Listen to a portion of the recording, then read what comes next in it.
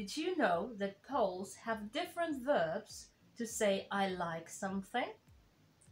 We have different words to like food, to express aesthetic impressions, sexual attraction, or general liking.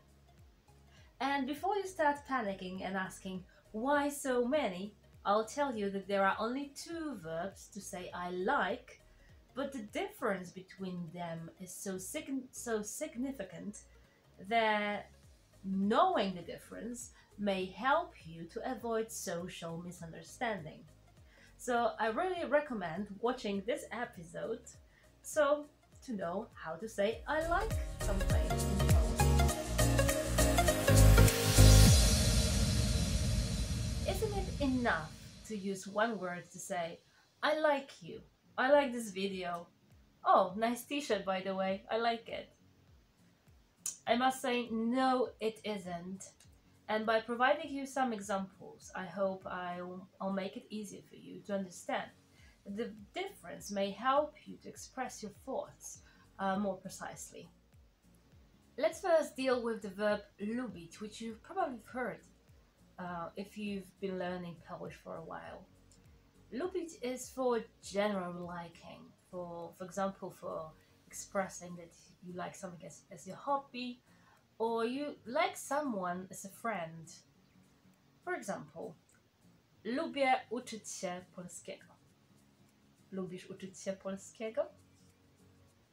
On nie lubi muzyki disco polo. Or lubisz Kasię, prawda? Ona jest fajną osobą. Co robisz w wolnym czasie? Jeśli mam chwilę wolnego, to lubię nic nie robić. For those of you who like grammar and who want to know, the verb lubić in the positive form is always goes with biernik, accusative, and in the negative forms with genitive, dopełniacz. But I'm not going to talk about the cases now, as I'm probably going to record a video about it in the future. But for now, let's just deal with the meaning of the verb lubić. Okay, so for now, we know that the verb lubić is used to say that we like something in general, whereas podobać się is used more in more specific contexts. We use it when we want to say that we like this particular situation, place, or object. For example, podoba mi się to miejsce. Chciałabym tu mieszkać. Podoba mi się to miejsce. Chciałabym tu mieszkać. Or nie podoba mi się ten film. Jest zbyt brutalny. Nie podoba mi się ten film. Jest zbyt brutalny. When it comes to grammar, without going into details, podobać się goes with celownik, with the pronouns in celownik, like mi, ci, mu, jej, mu, and in the plural forms nam, wam, im. And this verb changes according to a noun we are describing.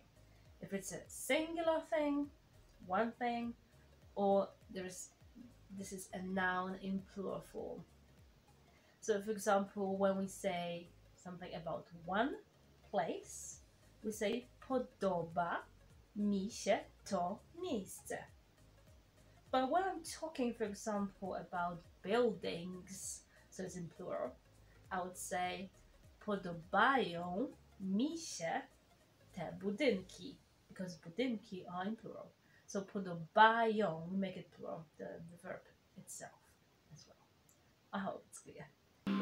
To będzie wielka zmiana. Uwaga! I jak? O Boże! O Boże! No, A mi się podoba. podoba ci się? No. Już w końcu, tak? Tak. So when we talk about people, we can also use the verb podobać się. But we need to be careful, really careful. Because here comes the significant difference between podobać się and lubić. We already know that if I say lubię Adama, to mój przyjaciel, I like Adam, he's my friend, I'm saying, yeah, I like him as a person. I think he's an interesting person. I like spending time with him. But if I say podoba mi się Adam or Adam mi się podoba, the word order is not so important in this case. I'm saying something like, I find him attractive. He's sexy. I fancy him. So this difference is huge. And it's not like I said before, like something in general and one specific moment or one specific situation, place, or object. It's here mostly the difference is between liking someone in general as a person or liking someone sexually. So be careful. So this remark leads us to another conclusion. Podobać się is usually used when we talk about visual attraction to something. And we like what we see. For example, podobasz mi się w tej sukience. Podobasz mi się w tej sukience. I like you in this dress. In this context, it doesn't have to be sexual. It doesn't have to express something like sexual attraction. But still, I'm saying that I like what I see. So this is a very important thing to remember. Podobać się, very often, not always, but usually, it means that we like what we see. We like what we see. Exactly. Wystrój bardzo mi się podoba. Jest taki ciepły, domowy, rozweselający. Obviously, if we say it in the negative form, it also describes that we see something and we assess it. And in this case, we don't like what we see. I can say, nie podoba mi się ten budynek, jest brzydki. Nie podoba mi się ten budynek, jest brzydki. I find this building ugly. I don't like it. Okay. So as we know so far, podobać się is used to say that we like a specific thing or place, or object, situation, but at the same time we say that something is visually attractive. So how do we know what someone really means?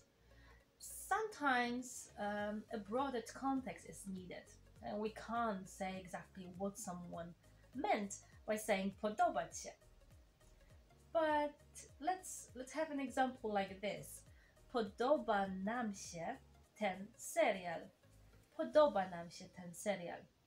It can mean that we like special effects or the editing. We like what we see, or it can mean that we like this particular TV series. Or two things at the same time. But is it really important in this context? Maybe sometimes we ask some extra questions to know. So this one is not so precise, and we need to bear it in mind. So to sum up, let's say that lubić is for general liking, for general feelings. When you think about heart, then we like something, or we don't. So sometimes it's a lack of positive feelings, but still our heart tells us if we like or don't. Here is the area is vast, vast area of heart. Okay, so it's something more general. Whereas podobać się is mostly what we see and what we like visually. And this is a narrower area, okay? So it's more specific.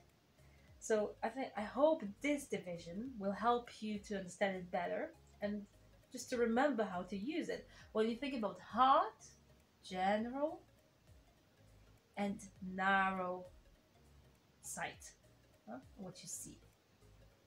I hope it helps. Lubię, kiedy zwraca się na mnie uwagę. Podoba mi się. So I hope this hard eyes division will help you to use these two verbs correctly. And there are some nuances which might be a little bit more complicated, but I think I'm going to make another video about it. But for now, for the basic use of these verbs, it's really enough to remember only these two rules: hard and eyes, vast and narrow. There is one exception, as it always needs to be, I think, which is when we talk about food. All right, food. We can use the verb lubić with food when we talk about something in general, of course, like nie lubię surowej ryby. Nie lubię surowej ryby. Or mój syn lubi frytki z ketchupem. Mój syn lubi frytki z ketchupem. So these two sentences just express general liking. I like it or I don't. But here is the thing to remember. We cannot use the verb podobać się with food. Okay, we can, but only very narrow context when we want to say that we like what we see on the plate. It's visually nicely served dish. Something like that. But I don't think many people talk about it. But when we want to talk about taste, about this one specific dish we're eating now, in general, when we need to use it, is the verb smakować. Smakować, to taste, to like something, to like the taste of something. Oh, maybe that's the best description. So we can say, for example, smakuje mi to danie.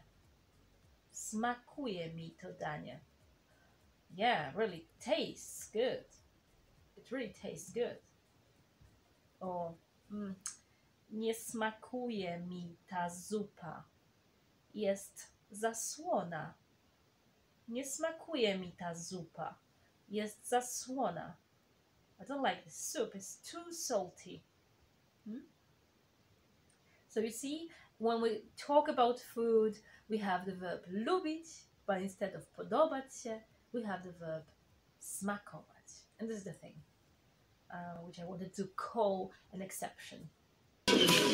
I jak tam smakuje Państwu? Pierwsza klasa. Pierwsza klasa. Okay, so that was it. Thank you very much for watching. That was the last thing to remember from this video.